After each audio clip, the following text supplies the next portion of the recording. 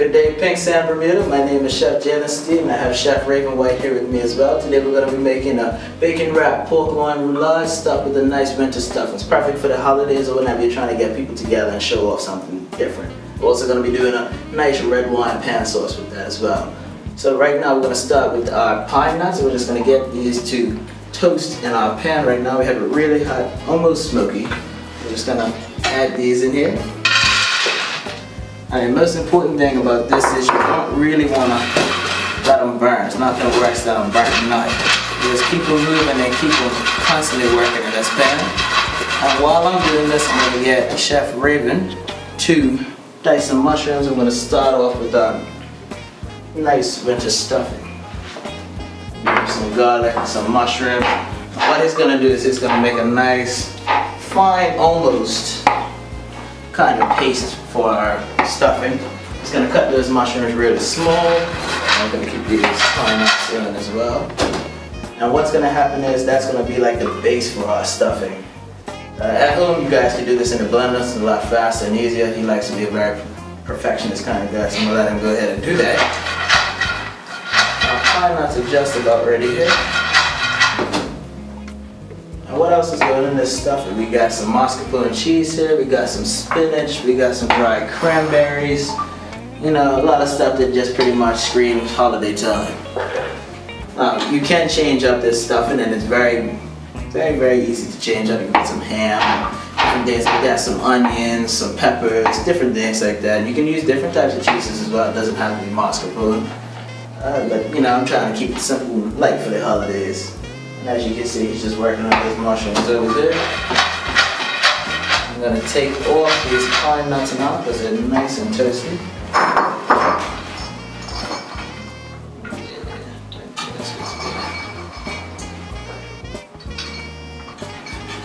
And when he's finished with those mushrooms over there, we're going to get those right in this pan as well. I'm going to add a little bit of olive oil in here just to keep this pan a little bit loose and not burn it up too much. Nothing worse than a burnt pan in the kitchen, as well as any chef can tell you. Alright, and whenever you're ready, dear chef, sometime today would be nice. Throw that garlic in there as well. You know, also I'm gonna jazz it up a little bit, throw some fresh thyme in here as well. Just peel off. All you want to do is just peel off the leaves. You don't really want to get a stick of thyme in there. I'm not trying to clean our teeth. I'm just gonna add that right into this pan. Kind of cool down now, which is nice because we don't want to burn it. Especially the garlic. Yeah, especially the garlic. It's nothing worse than burnt, hot, black garlic. We should get some nice smells and colors coming out of here soon. This is, like I said, this is the first part of our stuffing. This is pretty much the base. It's going to add some meatiness to it, some hardiness. You smell that one. Yeah, it smells pretty good, doesn't it? I love the smell of thyme. It's my favorite herb. I can't use any other herb than thyme. Something my granny always used when I was growing up, especially around the holidays. It smelled like thyme everywhere, everywhere. Sometimes I tell her you're not tired of using it yet. You know you don't want it. Exactly. Very aromatic. Alrighty, now we're gonna add in some spinach here. Now this is just already boiled, shredded spinach. Really easy to get, really easy to use. Throw that right in there. Now we're going to add some salt and pepper into here.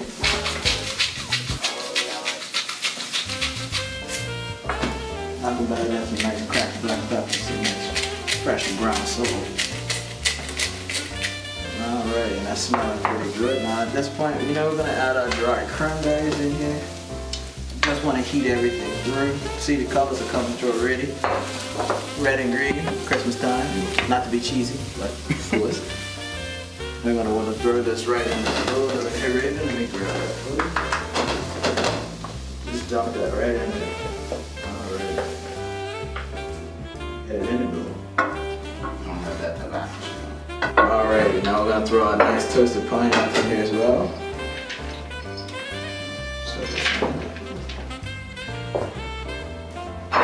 And now we're going to add in our mascarpone cheese. Now if you could stir for me, sir. Same spoon's fine. Throw this nice big block of mascarpone in. And What's nice about mascarpone cheese is it's like cream cheese except without any flavor. So you can add anything to it. It can be sweet, savory, anything. You can put it in any dip. It makes anything creamy. It's like adding cream without having cream. Really nice. Yeah. I think I threw all of it in there.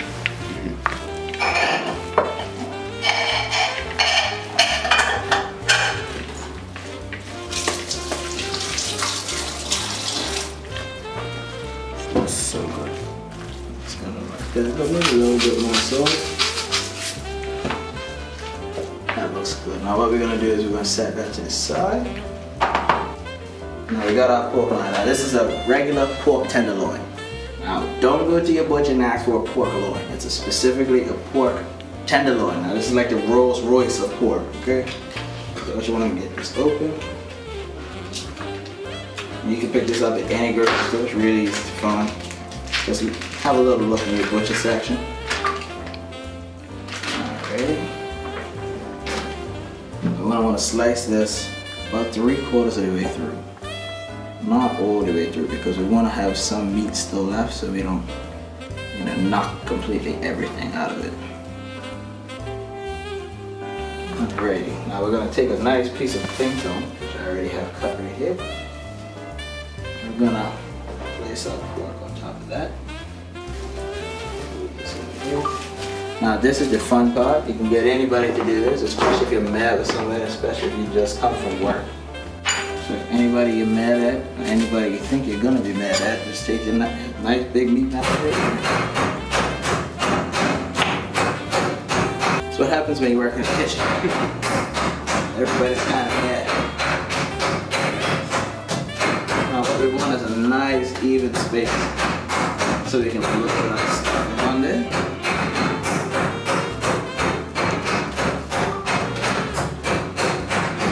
About an inch or half an inch is good. This is looking okay. What you think, Raven? See that it's right there in the middle? Yeah, that looks good. Good stuff. Somebody would kill me if I didn't season this. A little bit more salt on top of that. One thing as a chef, they always tell you is to taste.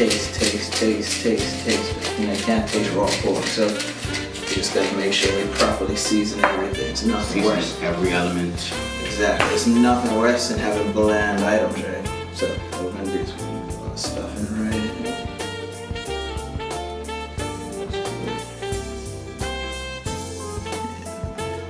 What also would be nice in there is, you know, you can throw some nutmeg, different spices in here as well. Smell like the holidays even more. And what you don't want to do is put too much stuff in there. Now you can keep this as a nice side dish as well. And take this and you pretty much want to roll it over, just like that. And just use the cling film to kind of help you out. And then just roll that all the way over. And we want it really tight, so we want to keep squeezing it like that.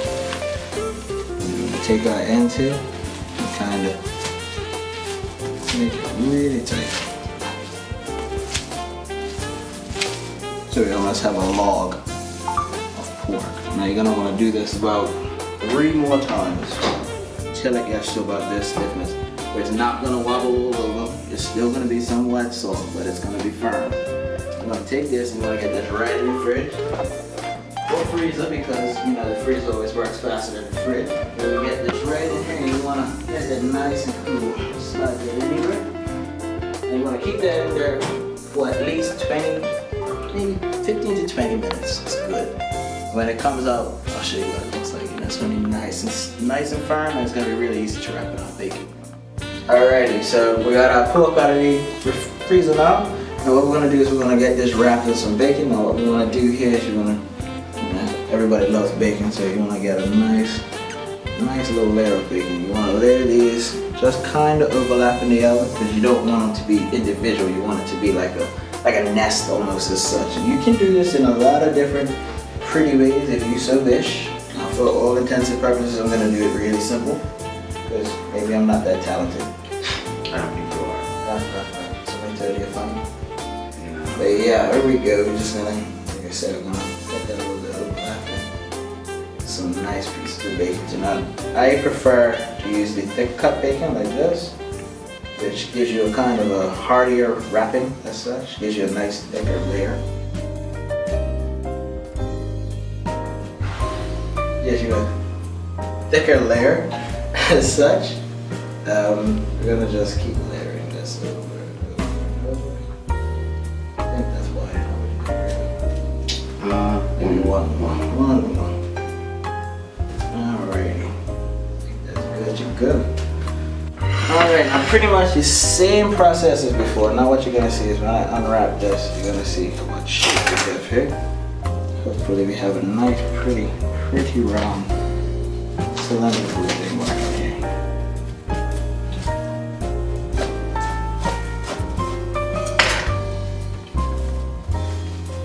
Alrighty. And there you go. See that? It's a nice circular piece of pork that's been rested in the freezer or the fridge, as I said. And the same process again. You just want to take your cling film and go over with the bacon, and then come again, and one more time over, and then you want to head that all the way over, all the way over, all the way over. So it's kind of wrapped like that, and you want to make sure it's tight again. Sorry again, but now we gotta go back in the fridge and we want to let this rest again so the bacon can nicely set around this so we don't get a nice floppy mess when we go to put this in this pan. Alrighty, and here we go. Right back in the same place as we did before. And this time is less time. So now we can leave it for about 5 to 10 minutes just because it's only the bacon that needs to set. Now before we were setting the stuffing and the pork. So now the pork is relaxed and the stuffing is kind of come back together and those flavors have started to meld as such. Now we want to get the bacon kind of relaxed and solidified so we can get it in the pan and get it nice and hot and sear it and get it in the oven, and then we got some good stuff coming. Alright, now we're going to remove our pork from the fridge here, or freezer. And as you can see, it's set up really nicely. Yeah, looks like a football now. Alright. And now what we want to do is get this out of here again, like unwrapping a present on Christmas.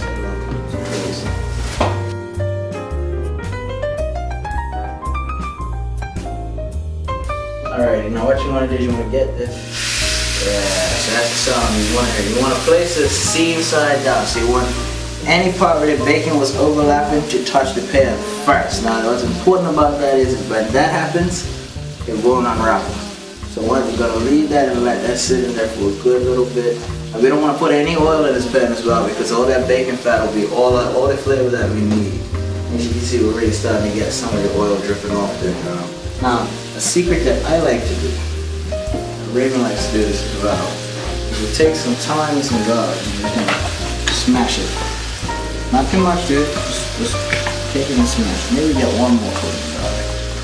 Just smash it down. And what that does is release all that flavor and pent up goodness that's inside that garlic. And when we start getting the pork and the fat and everything going in here, and we throw some big sprigs of thyme in there as well, it's good party.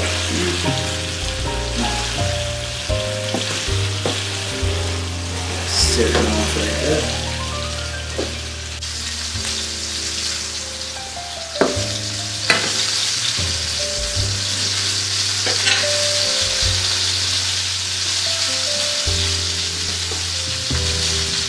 Welcome to this bird in any dish like this. But me, myself, and I do not like dishes at all.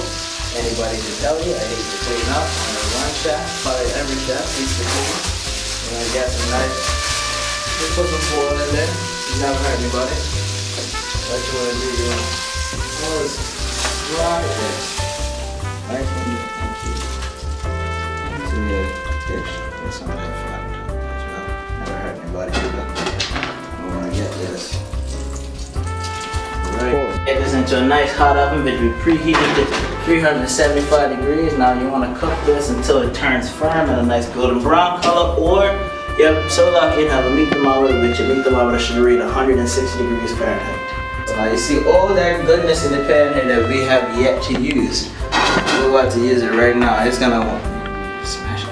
You can just smash the garlic, or you can be as a perfectionist as he is, and you can, you know, playing baseball. Throw the garlic in there. You want to get some more thyme sprigs in there as well.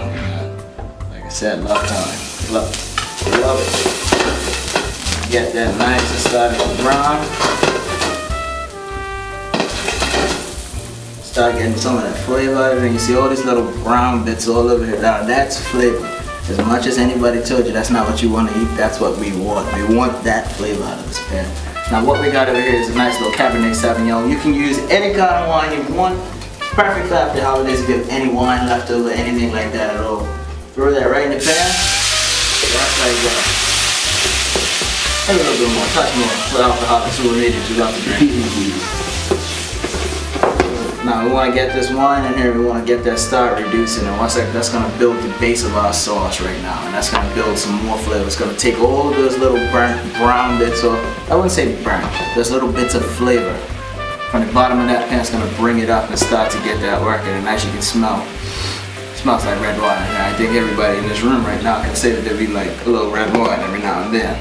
Now what we want to do is you want to burn off as much alcohol out of this as possible, because when you're making a sauce, the most important thing is we want to taste the grapes from the wine. We don't want to taste the alcohol. We want the flavor of the grapes from the wine to come through. So with that garlic and that thyme, and now we let that start to reduce. You see all this steam right now is just the alcohol and the water boiling off right now, and that's what we want. After that starts to get a little bit low, we're going to hit it with some beef stock. Now you can either use chicken stock, vegetable stock, any kind of stock you like, as long as it is a stock, which is just a flavorful liquid that has been boiled with either bones or vegetables. Okay? Now, for us, beef stock is a lot more heartier and a lot more stronger than chicken stock. That's why I prefer to go with that. And not a lot of people use pork stock, and you're not really going to find it in any grocery store that you go to, because it's one of those things that, you know, it's not a hot commodity item. So you can either make your own with some pork bones, some water, and I can very easily have a long recipe for that. Do you want me to talk? No. And what you want to do here is you want to baste your pork, you know, you want to get that color all even and all over the pork, and as you can see it's starting to turn a nice brown color here. You got Raven in there basting it properly. Good stuff, man, good stuff. Looks like I taught you well. It's very hot down here. I can imagine it's an oven, so it's not a refrigerator. Now we're going to remove our pork from the oven. As you can see, that bacon's nice and crisped up now. Oh boy, that's good to me. Alright, now how are we gonna play for this, sir? We have some leftover stuff in here. Now you want to make it a little bit pretty. You want to get this stuffing, this extra stuffing, which is also a good side dish, you know. Get that right on there.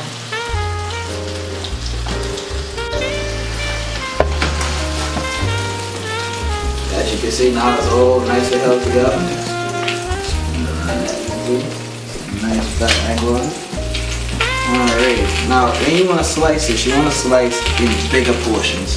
Because if you slice it really thin, you're going to get this almost not niceness. The end piece of it.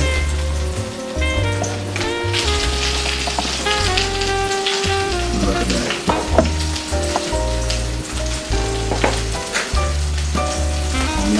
And maybe 3 slices.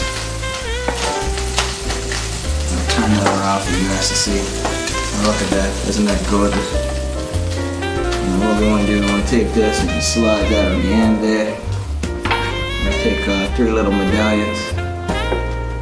And nicely put those around there. Now, after all of that, you're left with this little bit of juice. And you want to take that and pour that right over the top there. Look at that. It's gorgeous.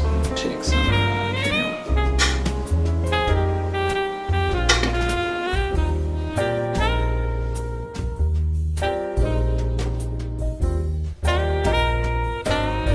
This is Jaelen the Raven.